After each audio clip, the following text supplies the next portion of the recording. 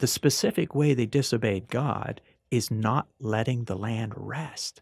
Man, that's if wild. you didn't know who this God was, you would think he's somewhat worse than people are trying to save trees. Because I don't know of any environmentalist or tree hugger have made somebody go into captivity for 70 years for cutting a tree down.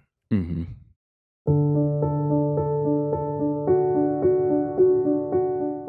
Well, Matt Landis, welcome back to the podcast. It's been a little while since we've done this, and we've been talking about doing this topic for a while, and I'm very interested to get into it. I don't think we've done an episode on this before, and these things can be a little bit controversial, so we'll see where we all land. But this is on the topic of stewardship of God's creation. Some people have used terms like creation care, things like that. And you've done a lot of thinking, a lot of studying on this, and I'd love to get you some of your thoughts. So let's just jump right in and start with define that for us. Like, what is stewardship of God's creation? Where does this come from? And we'll use that and then just kind of go from there. Yes. So first of all, what I would like to say is, very simply, stewardship of God's creation. And I think of it in kind of three ways: taking care of the land, taking care of animals, and people. So there's kind of three parts the way I'm thinking about it. And it's really, in Genesis, God says that man was put in the garden to cultivate it and take care of it and rule over it, reign over it. And really, that's what God has asked us to do. And one of the things I wanted to say up front, if I can do that, and that is that I am not an expert. I'm not coming here as someone who has figured out how to, at some high level, how to take care of the earth and animals. I'm a computer programmer, and so I'm not a farmer. And in interaction with animals all the time, or the land. In some ways, I'm a little apart from that. But I am interested from the perspective of being a Christian.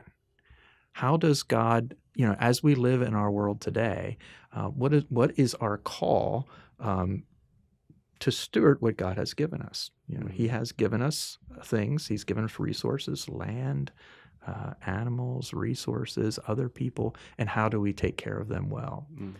And another maybe caveat, I am not really interested in getting tangled up in political arguments about this or posing as an expert on the science.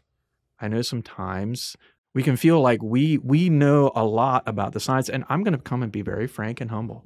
I don't know all the answers to the science questions of what's happening. And I'm just going to put that out front, where the way I would approach this is, what does God say? When we read the scripture, when we listen to what God has to say, what does he tell us about taking care of what he's given us, taking care of his creation? So, and the other part of it, I would say, is as Anabaptists, bringing it down to us as a people. How have we historically understood God wants us to live and steward what he's given us? So kind of those two pieces. What does God say in the scripture? And what have we as a people, as a specific kind of Christian, how have we approached taking care of God's creation in the past? So maybe those are just some preface. And one of the things that kind of maybe shaped my thinking on this, of course, over the years, you hear the arguments, climate change and global warming and intense feeling about environmentalists and tree huggers, or however else you might refer to them.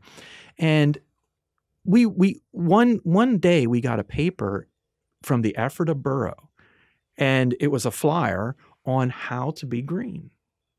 I'm like, oh, interesting. I'm going to take a look at this and see how we should change our lives to be green. And I started reading it, and one of the items was, only run your dishwasher when it's full. I'm like, check. Rosalind and we are green. And the other one was things like, be careful about recycling your old things. Don't just throw them away in the trash, but recycle them.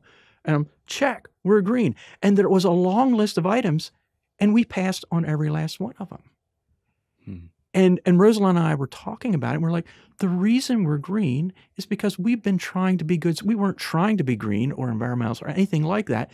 What we were trying to do is follow God to be careful stewards of what he's given us. And it essentially checked all the boxes of what many people think it means to be green.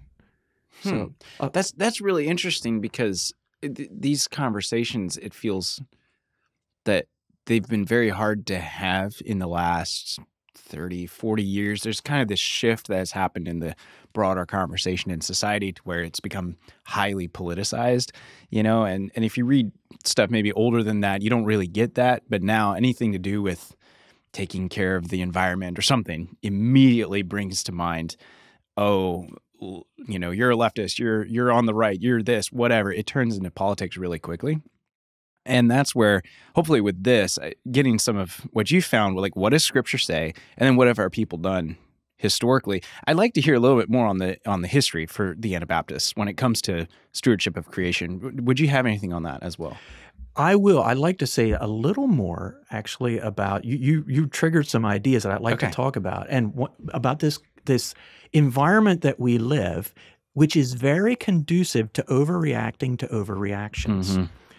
God has told us to be good stewards, and we're going to make the case for God very clearly commanding us to be good stewards, what he's given us, the land, animals, resources. But we probably even as a particular Christian group, as Anabaptists, we maybe are in danger of overreacting to people who have maybe taken some things a bit too far. And we want to make sure that we're not overreacting to overreactions, but resting on what God has taught us and just calmly continuing to do what God has taught us or has communicated to us in the Scripture about how we should respond to it. Instead of responding to things politically, I'm convinced in our day and age when everything is so white hot that we always have to pause and put the issue through the way God frames it. If we respond to things the way they are framed in the environment that we are, in the news environment, in the political environment, we will not say the right things. So we have to stop and we have to say, how does God frame this and what is his answer? Otherwise, I'm convinced we're going to be overreacting to overreactions. I think we just have to stop. That's a really good point because I have friends that talk about this in all kinds of different angles and shapes and sizes and whatever. But it is really easy to try to align with, what this person says is where my position is, and so that puts me on the left or the right or the whatever. But very rarely have I heard people say, well, yeah, whatever. What does God say? Let's go to Scripture. Okay, I'm going to try to do my best with integrity to have a position that's aligned with that. Excellent point. And maybe another way to say that is that the opposite of the person I disagree is rarely the right answer. As a matter of fact, as I noted just a few minutes ago, when I looked over the green checklist, how to be green, I realized how to be a good Mennonite was precisely the same items. Live a modest life. Don't be wasteful. Be careful with the things that you're given. Don't live the consumerist throwaway life. And I'm not here to argue that I am perfectly embodying that. But I'm saying, what does God say? And can we align with that? So yeah, very, very good point. Yeah, that makes sense. So here's one, though, that I've heard that might be a little outlandish, but I think it's relevant. Back to what does God say? What does Scripture say? I've heard this from many places, and that is, Revelation says this whole world's going to burn up anyway, and we're living in the end times. It's about to happen any minute now because they're just convinced that the world is just about to end, and it's all going to get burned up. So why should I care? And I've heard that regularly used as, this is a reason why environmentalism, whatever, what have you, stewardship of the creation, that doesn't apply to us. What would you say to that? Because that's someone trying to say, see, right here it says, I mean, it's all going to burn up, so it doesn't matter anymore. Yeah. I would say there's maybe two parts to that question. Number one, let's for the sake of argument agree that it's all going to burn up. Does that make it any more right to disobey when God says that we ought to be good stewards of what He's given us? So even if it's going to burn up, does that mean that we, just destroy the farmland around us? Does it mean that because God is going to destroy the earth, everything that He said about being good stewards doesn't apply? So that's the one part of it. And of course not. If it's going to be destroyed, we're still supposed to be good stewards. The other question is there any hints that creation will be renewed rather than destroyed? So this is the one isn't dependent on the other. Just because it's going to be destroyed doesn't mean we disregard all of God's commands to be good stewards. And the second question, though, are we on solid footing that it's just going to be simply destroyed? That's the second question. See, that's a really good point, because when people use this, they would say with great confidence, like, oh yeah, it's all going to get destroyed, so it doesn't matter. And then that's the kind of the crux of the whole argument. And I've always wondered about that, because you've also been referring back to, but there's all these other scriptures saying to take care of what God's given us, take care of the earth, whatever, however you want to phrase it. I mean, we see that right in the Garden of Eden and a lot of other places. Are these people too confident perhaps in their position that just says, oh, it doesn't matter because it's all going to get burned up anyways? So walk through that a bit. Destroyed versus renewed. What does that look like?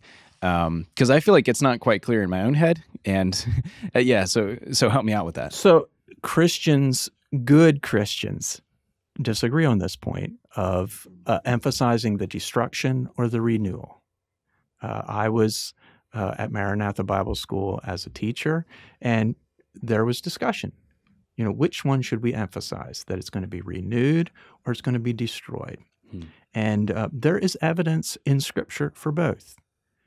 We often think that the earth is going to come to a sudden end. But then we have verses like Psalm 148 and verse 6 talking about the creation, and then it says, He has established them forever. Oh. And Ecclesiastes 1 and verse 4, generations come and go, but the earth remains forever.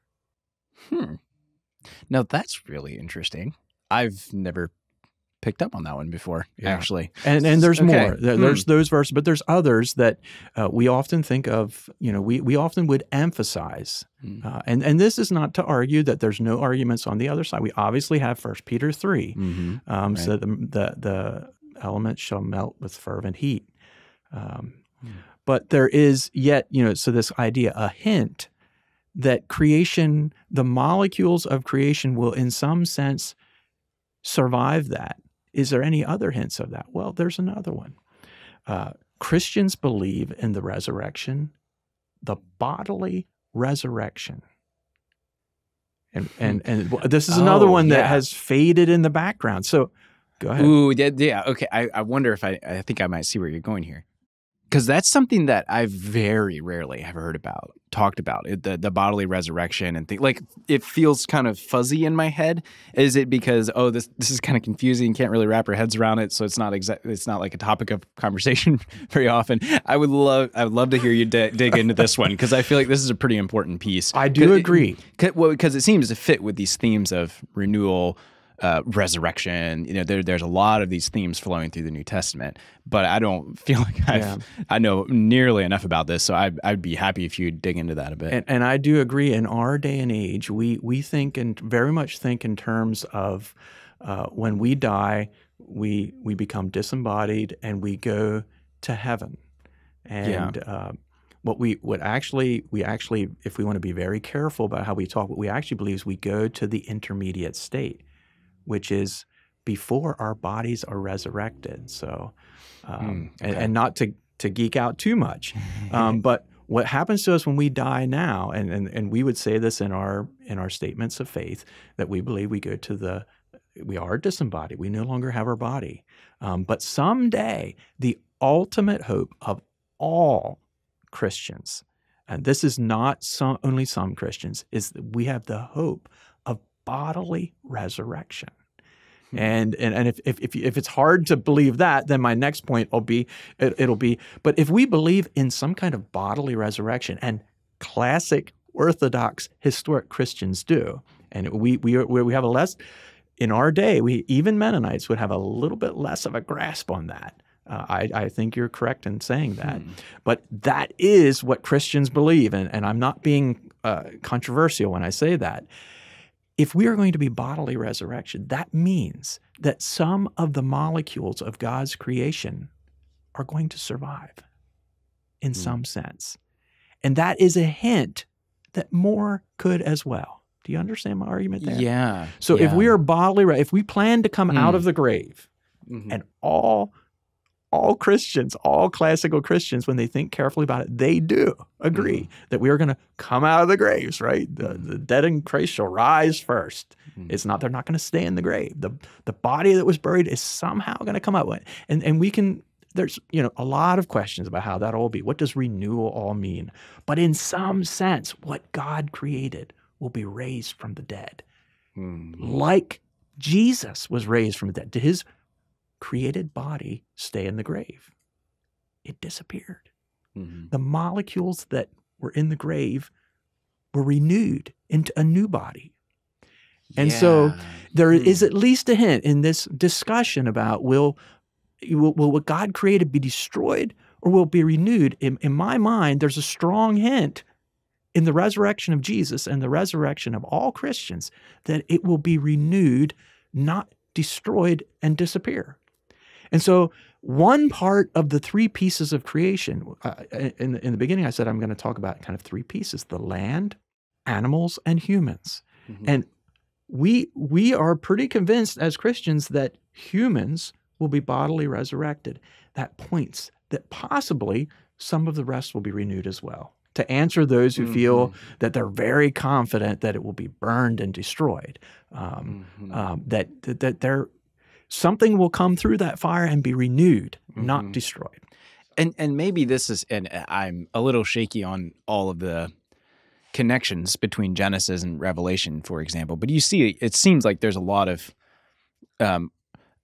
pointing back to Eden and, saying, hey, this is what's going to be in the future. This is going to be renewed, restored. There's a lot of imagery tied with that. And it feels like if we take the perspective, it's all just going to get burned. It doesn't matter. Trash the place. It don't matter. It's all going to go away anyways. It feels like we're missing a real important piece there. If it feels like we're missing a significant chunk of what the New Testament is saying, because it would seem that there's scripture that would say there's more than just humans are going to be renewed and restored, right? I mean, yes. And is some of this would be a good segue to talking.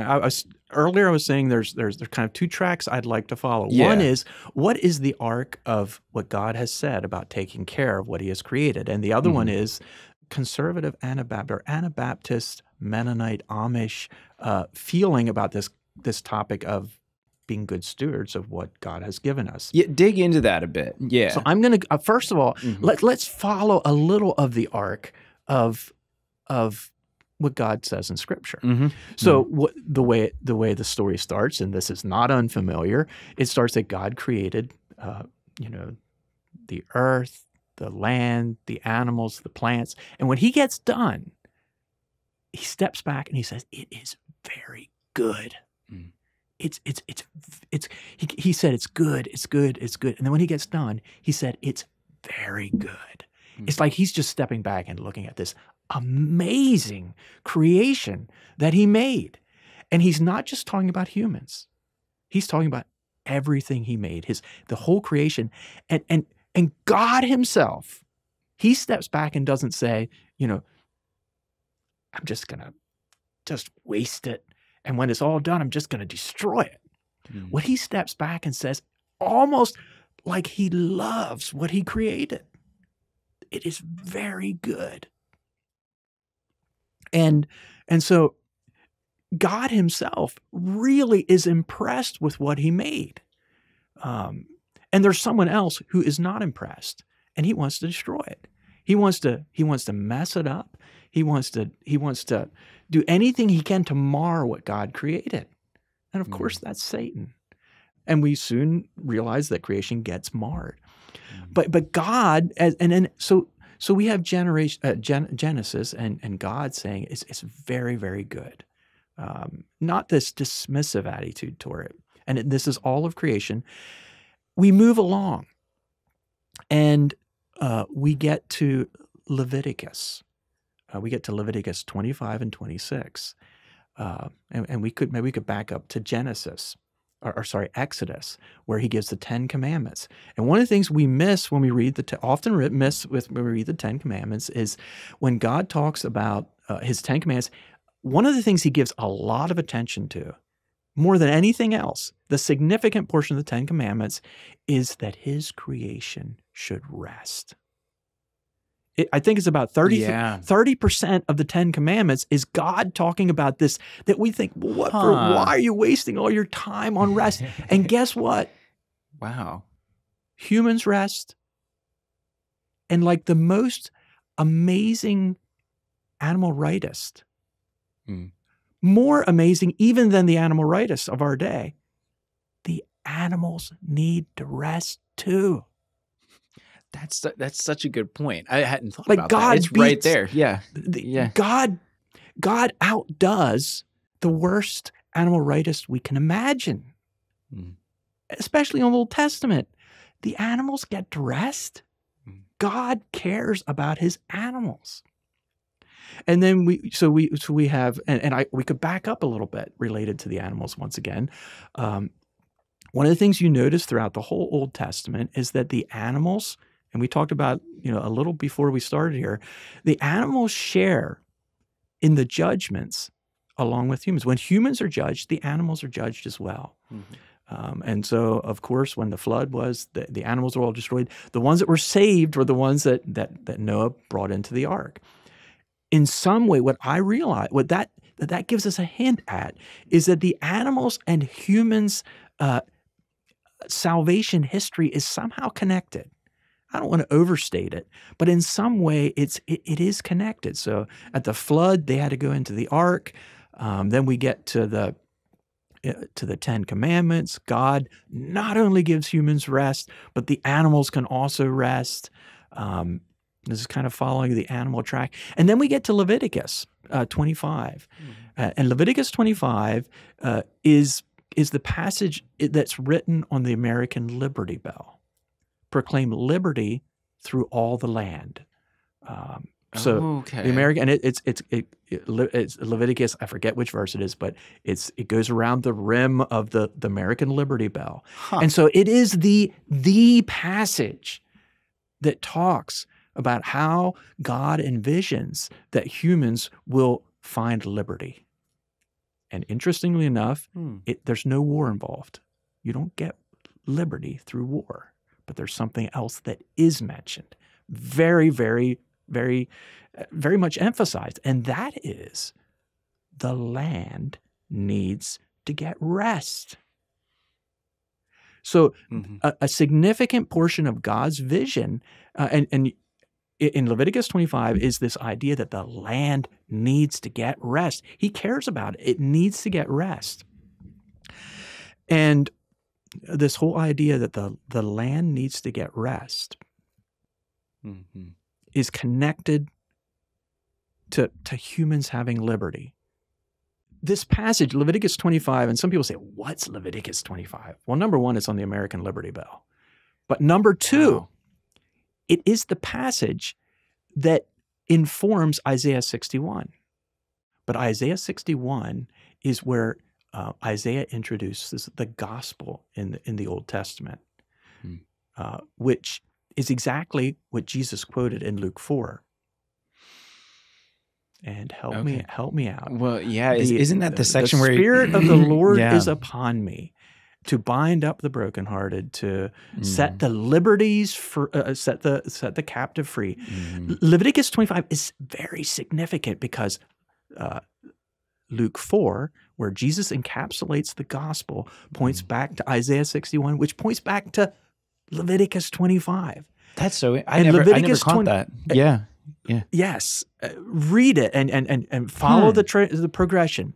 But a huge thing about how humans get liberty is giving the land rest. Giving and what's involved in that is also having a reset occasion where the land goes back to those who owned it. Hmm. Another significant thing in Leviticus 25. So, a couple of things about liberty. It's not about war. It's about the land getting rest. It's about the land going back to who really should own it, so that they have the resources they need to live well. So, and it's also about sacrificing. So, if a rich man got a poor man's land, he gave it back, and there's a reason he gave it back, and that is because the land is God's and we don't own it. I think that's a pretty significant piece there, isn't it? Because oftentimes in these conversations, it's this sense of I can do whatever I want because I own whatever. It doesn't matter if it's mine. I can trash it. I can whatever. But Scripture is saying something pretty different here. I've never thought about that chunk in Leviticus where it's like actually to rewind a bit. We did an episode with John Roth on a significant scripture that the early Anabaptists quoted extensively, and that's from Psalms, where it says, "The earth is the Lord's." God there you go. owns It's repeating Leviticus 25. Yeah, it's like they were really big on that. Of this place is the God's, and we are here to. We dare not presume too highly of our ownership or our rights or whatever. You could pull a lot of different pieces out of that. It feels like that's a pretty significant connection piece there, isn't it? And very much. And we kind of could segue over to, and we'll do that a little later. But Mennonites really having in their mind that we need to be thankful that God is the land is God's. And, now we are in the United States in 2024, we are extremely confident that the land is ours. Yeah. And we think in terms, I've got the deed and the land is mine and I have a bunch of rental properties and they're mine. Right. Christians, the Jewish people and Christians throughout history, the land is God's. And we're caretakers of his land. Yeah, that's easy to say in like an ethereal sense of like, oh, everything I own is God's. You hear people say that, but like you're bringing it down to like really tangible. I mean, the deed to your piece of property, whatever. This is actually God's property, or like really pull it back to ground it, so to speak. Not to use a pun, I guess, but it is really that. I just had not thought of the connection pieces with Psalms. The earth is the Lord's, and then what you're saying from Leviticus. These are significant pieces of the puzzle. But let's continue. Yeah, we're kind of taking this arc. Of God, what God has said throughout the Word, and we're letting the environmentalists and the political arguments off to the side. We're not worrying about it. We're just focusing on what God says. Yeah. And so as we move, then we find another interesting. We can make another interesting observation, and that is that we often would think in terms of God always prioritizes people over the rest of the creation. Mm-hmm. But is there any times when it seems like it's flipped a little? And there is. Why did Israel go into captivity for 70 years? Well, both Jeremiah and Chronicles tell us why. And that is because the Jewish people did not let the land rest. So the way, so once again, can you actually because someone doesn't steward ground like you've asked them to, they did not take care of the land and the ground in the way that you've requested that they do, people can actually suffer in captivity for 70 years while the land gets its rest. God said, you didn't let it rest, and it built up 70 years of rest that it deserved. And I'm going to send you to captivity for 70 years to let the land get its rest. Now that's interesting because so what we're saying is Scriptures is pretty strongly implying then human suffering can come as a result of not taking care of God's creation like he asked us to, essentially. That's a perspective I'm not sure I've ever picked up on. But yet, as soon as you said it, as soon as you said that, I was like, oh yeah, that's right. I mean, I remember, you're reading through Jeremiah or whatever, and you see that, and you're like, whoa, that's not quite what I expected. That's an interesting thing for God to say. And I've never put the pieces together of what you just said there. We would often emphasize that they disobeyed God. Yeah. But the specific way they disobeyed God is not letting the land rest.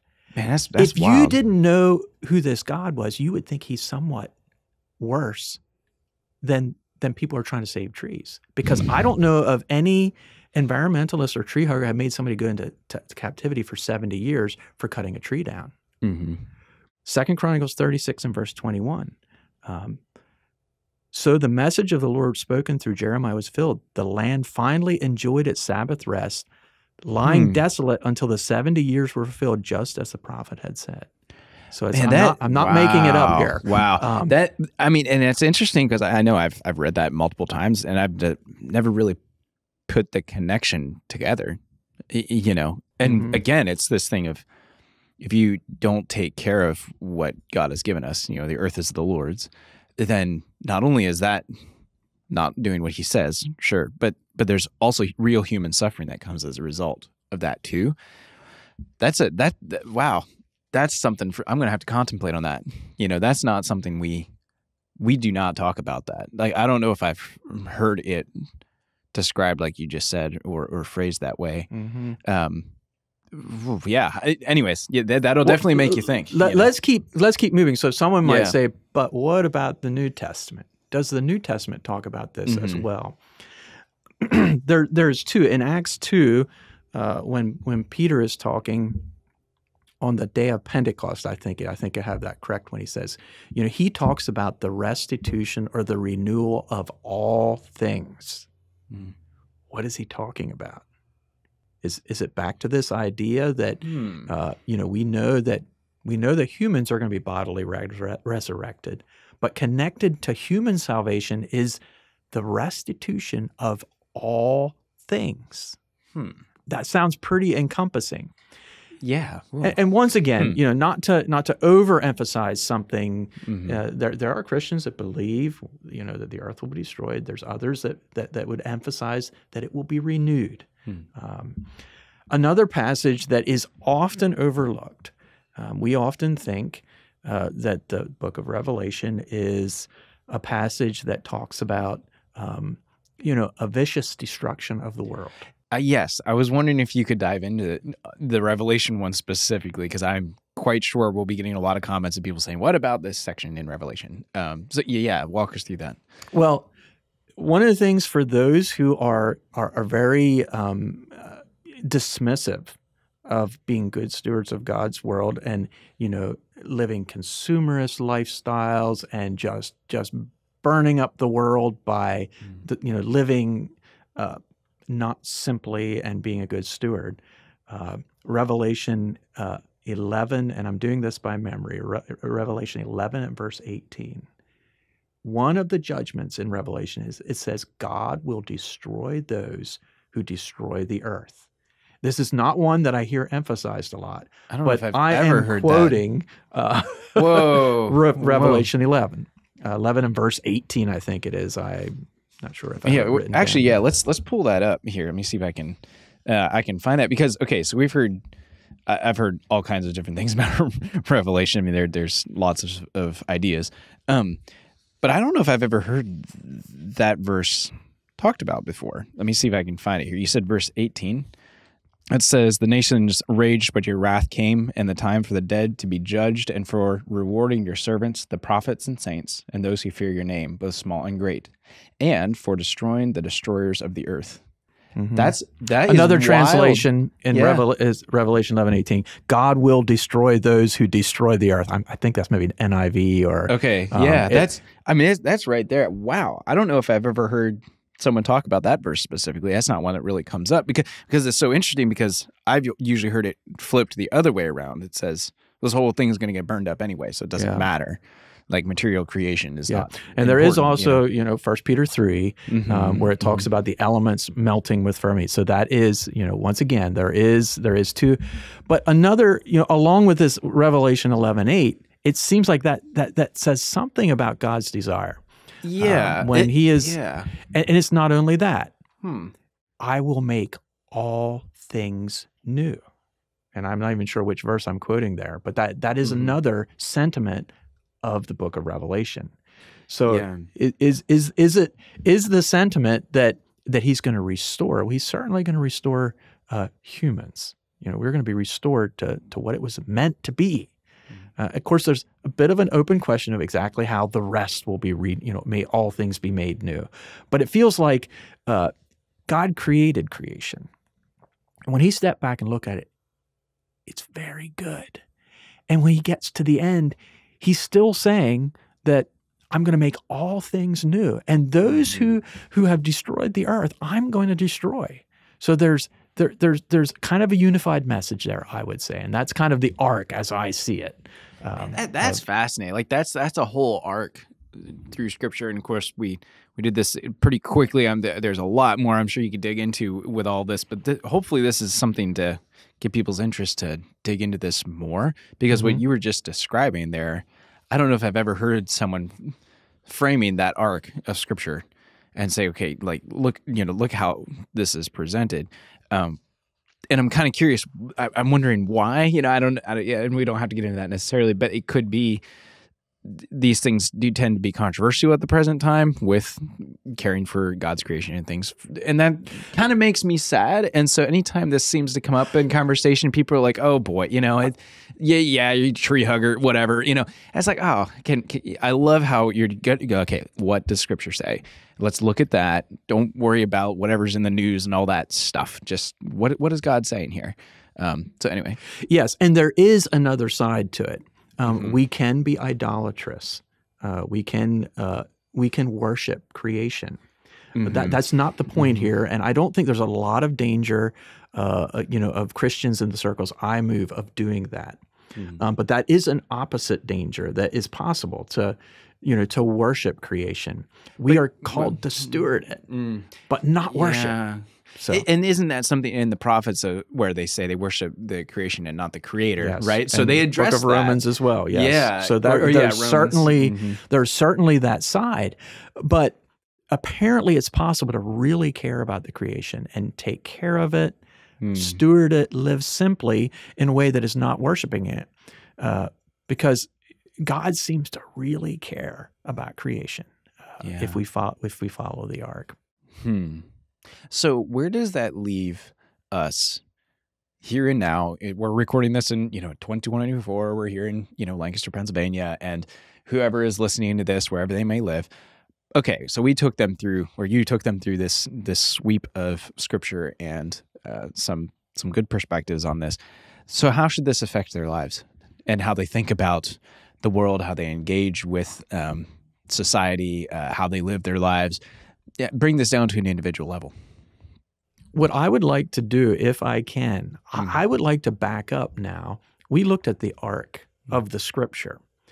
So another thing that we as Anabaptists can look at is how we have historically thought about some of these issues. And if we could just spend a little time, if I could spend a little time just talking about that, this idea of not. So first of all, we looked at the sweep of how God has talked about it, or in Scripture how we've. But there's another thing that we have. We can look at our own past, the things that we have emphasized before we started overreacting to overreactions. We thought in terms. Growing up in my church. We had a lot of encouragement to drive small economical vehicles, and this that's was interesting.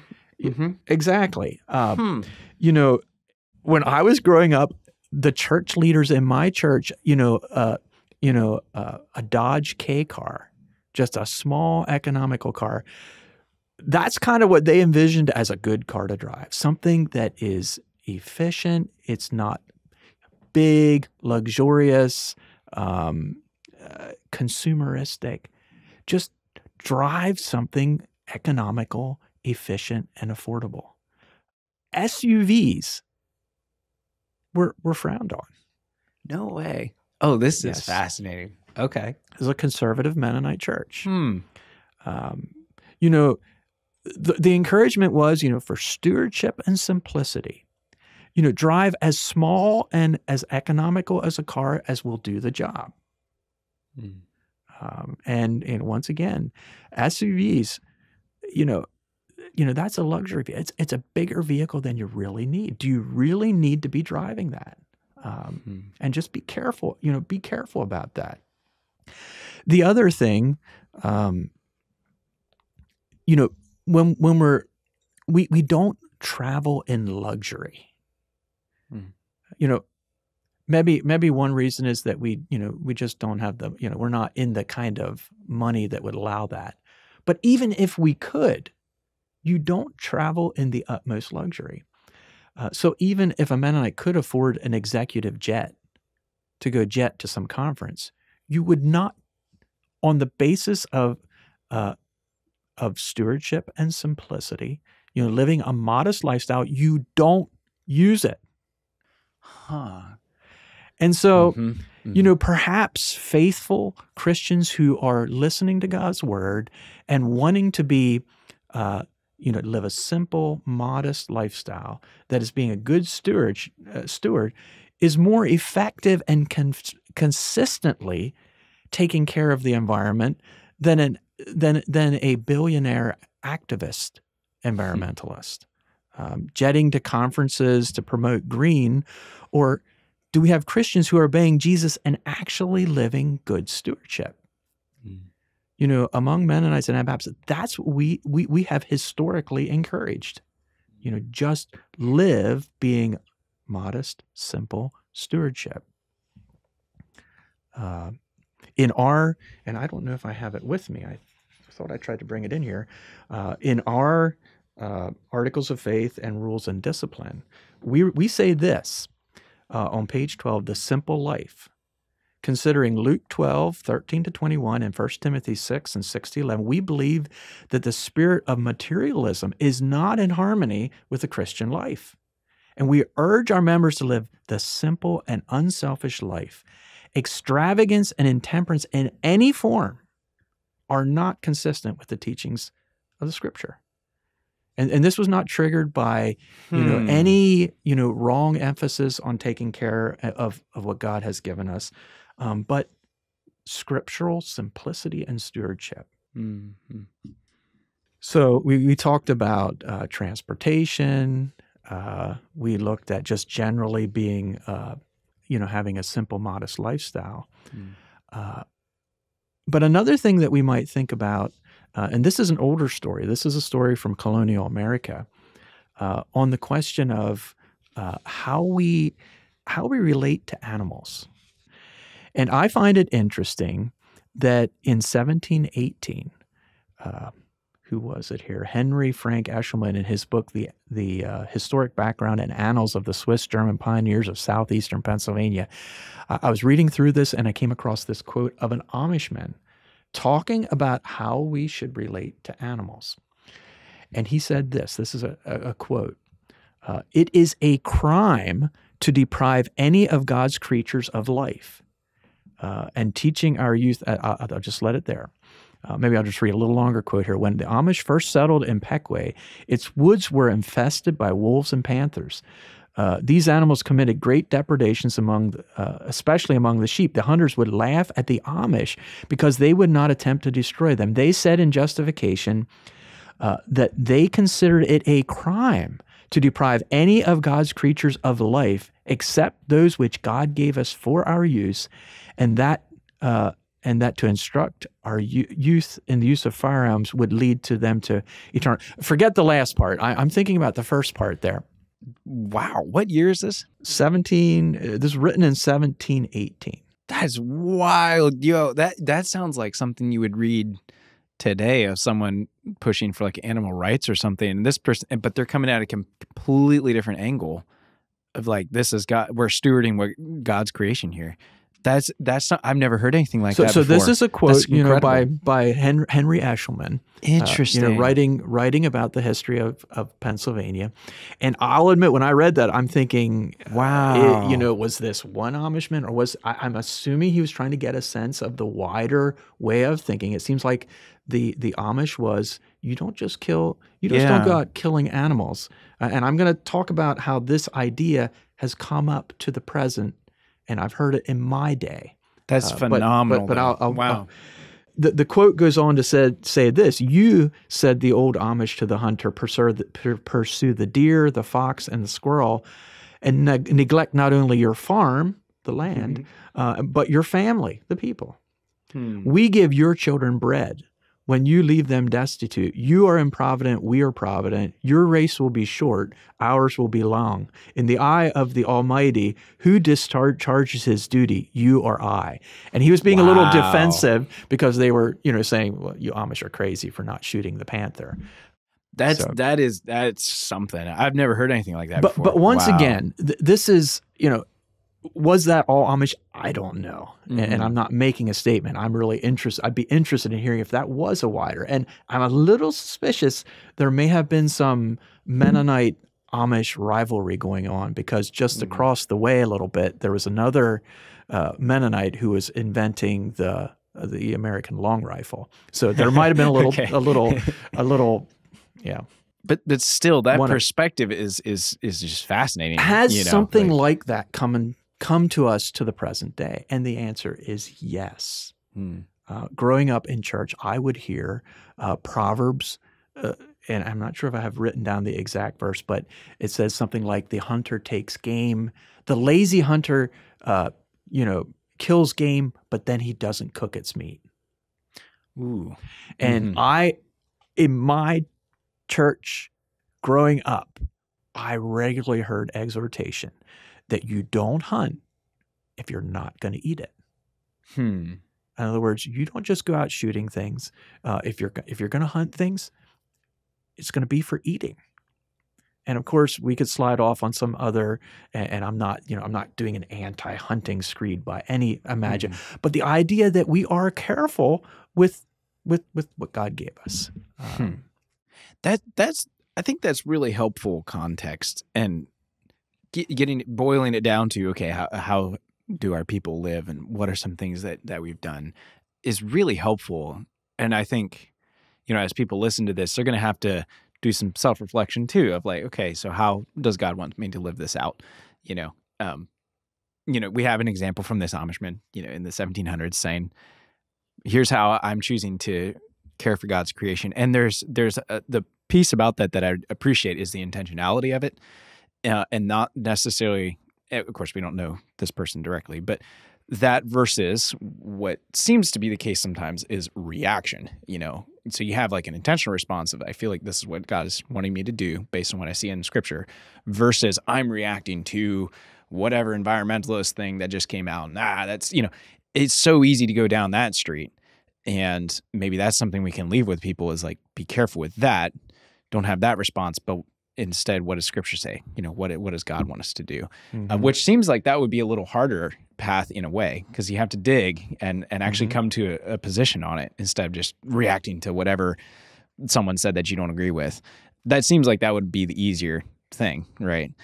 Which actually segues too. I want to kind of wrap it up with a question along these lines. So how can we as Christians think well about, stuff we read that are talking about the environment or climate change, and how can we approach that in a way that's gracious and representative well of how God would want us to live?